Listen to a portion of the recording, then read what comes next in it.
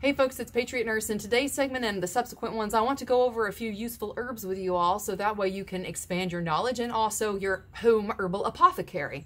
So I got my herbal education not in nursing school, but I had to pursue that separately from the School of Natural Healing.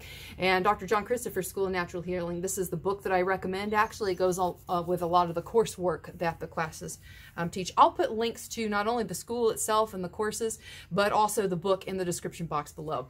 Like I said, as a nurse, I didn't get education in herbs in nursing school. If anything, I got the exact opposite of propaganda in pharmacology class, even though I had a fantastic pharmacology professor, like a really, really good dude. It's the general gist of what was taught in nursing school was that herbs were from a time long since past, and we have evolved from this inferior form of medicine into highly scientified Jetson-like era of cutting people up, splicing them out, and giving them high doses of pharmaceuticals, which will maybe cure them, maybe not, but at least we'll make money and make ourselves feel better in our peer-reviewed studies on them. As you can tell, I have no strong feelings on the subject. But when it comes right down to it, herbs are very useful not only in reducing cost of care for many people, but also in many cases producing superior results. One of the herbs that I want to cover with you guys is comfrey, and I'm going to be covering a smattering of different herbs in the segments to come.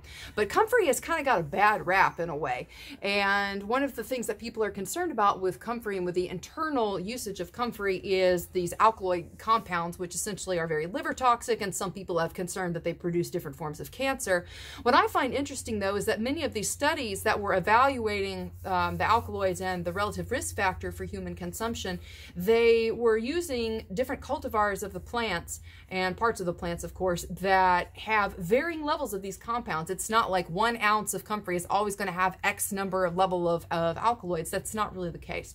And so Susan Weed, actually, who's expertise on herbs I do respect, Susan Weed actually mentioned comfrey specifically, and I'll try and link to that video in which she discusses some of the overblown fears regarding its usage. Comfrey is a very interesting herb. It acts as an astringent, but it's also a mucilage agent. And again, if you're interested in learning more, get this book, okay? This is the gold standard, like I've talked about. Get this book. But comfrey acts in many different ways in the body. It actually strengthens the lungs, and it supports the free functionality of the lungs. Dr. Christopher mentions that it's useful in hemorrhage of the lungs specifically to stop it. And we see also that comfrey is a cell proliferant. Basically, it makes cells grow faster. And for this reason, comfrey is used in many different herbal preparations involving tissue and wound healing. However, it's important that when you're using comfrey, especially if you're applying it topically to a wound, make sure that you've appropriately cleaned and disinfected that wound ahead of time. Because that's just good general practice. But also, if you're going to be encouraging cell growth and proliferation, we want to make sure that those cells are growing in a healthy and clean environment.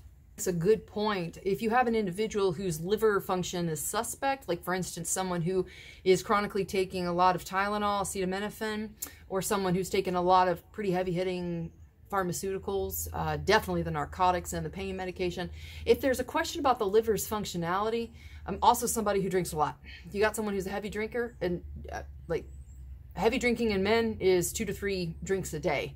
Like, people have a different perspective on what the clinical diagnostic criteria is. If you are drinking more than about 3 beers a day for dudes, that's a heavy drinker. So if you got somebody who's drinking a lot, got to be careful with this. Dr. Christopher advocates that if a person's liver functionality is in question, to use the mature leaf of comfrey, avoiding the root and the young leaf. Because from his experience, those parts of the plant tended to have a higher amount of alkaloids. So those are just some things to consider in your usage of comfrey overall. Comfrey has been used in many different preparations, like I said, for hemorrhage of the lungs, but also for support of healthy tissue.